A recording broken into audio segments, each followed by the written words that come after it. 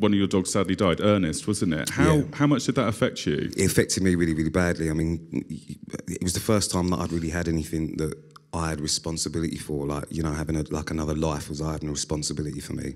And I know it sounds stupid because people go, it's just a dog, but it was like having a kid. So when Ernest died, I went off the rails a little bit. And it's the first time, the book's the first time I've really spoken about it. Was that the catalyst for the book? Yeah, it was in a way, yeah. With what happened to Ernest and how much French Bulldogs have been in the press recently, there's been a lot of articles and a lot of people wanting to ban French Bulldogs as a breed, or the short-nosed breeds, basically, so Mastiffs, Pugs, because of the irregular breeding and the rogue breeders that breed them specifically for the way they look rather than a healthy dog. It was just about, you know, raising awareness and the fact that it's not the dog's fault or the breed's fault, it's the donuts that breed them, basically. So go to an official breeder? 100%, or rescue. Yeah. Adopt, don't shop.